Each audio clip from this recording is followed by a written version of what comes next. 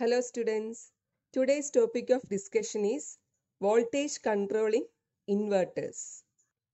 We know that an inverter is a power electronic device that converts DC to AC. AC loads may require constant or adjustable voltage at their output terminals. When such loads are fed by inverters, it is essential that output voltage of the inverters is to be controlled to fulfill the requirements of AC loads. The various methods for the control of output voltage of inverters are external control of AC output voltage and internal control of inverter. In case of external control of AC output voltage, a voltage controller is inserted between the output terminals of inverter and the AC load terminals. The voltage input to the AC load is controlled by controlling the firing angle of AC voltage controller. Next is internal control of inverters. In this method, the output voltage from the inverter can be adjusted by providing a control within the inverter itself. That is by controlling the on and off time of inverter switches.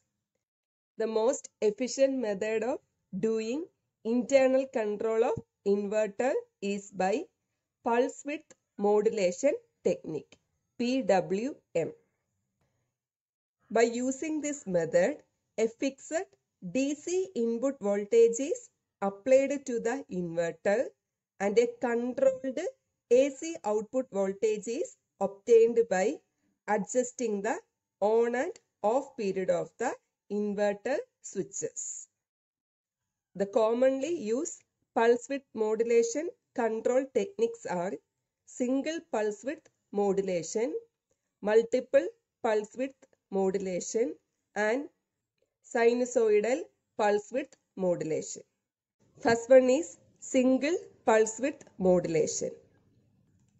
In single pulse width modulation, there are only one pulse per half cycle and the width of this pulse is varied to control the inverter output voltage.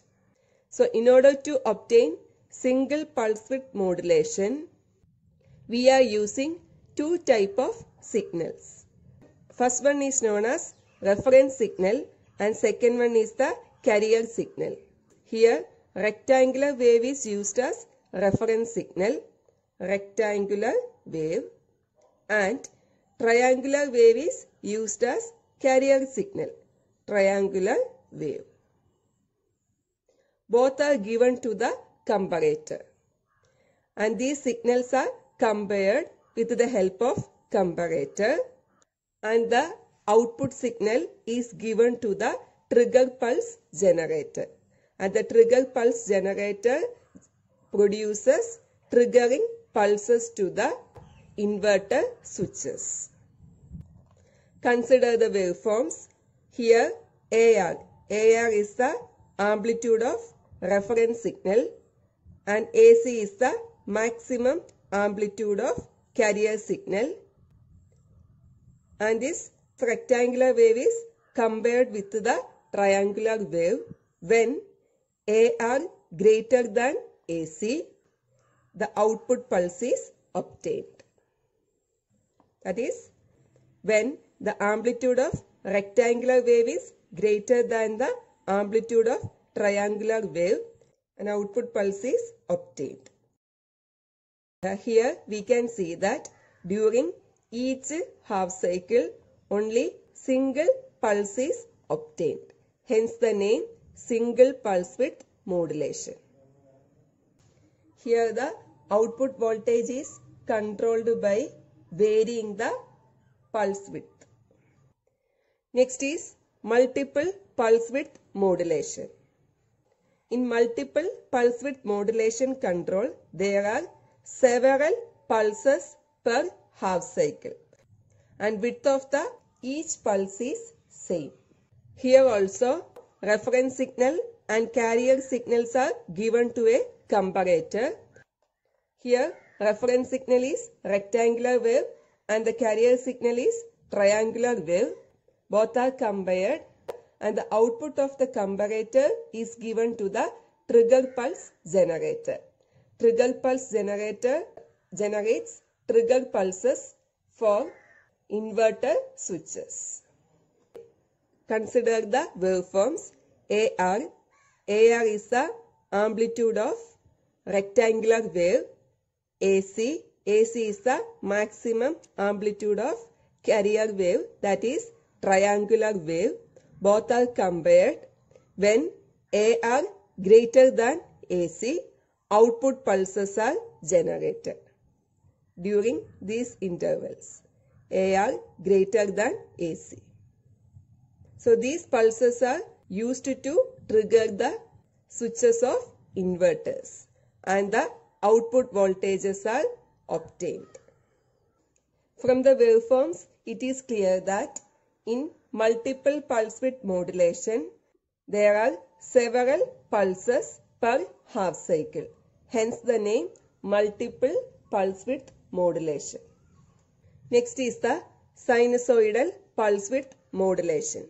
In sinusoidal pulse width modulation, sine wave is used as reference signal instead of rectangular signal and triangular wave is used as carrier signal. Both reference signal and carrier signals are given to the comparator and the comparator output is given to trigger pulse generator. And the gating signals are generated which are given to trigger the inverter switches. Here sine wave is the reference signal and triangular wave is the carrier signal. AM is the maximum amplitude of sine wave and AC is the maximum amplitude of triangular wave.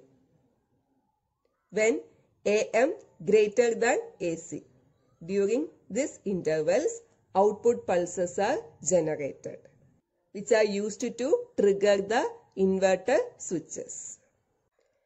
Like multiple pulse width modulation, in sinusoidal pulse width modulation also, several pulses per half cycle are obtained.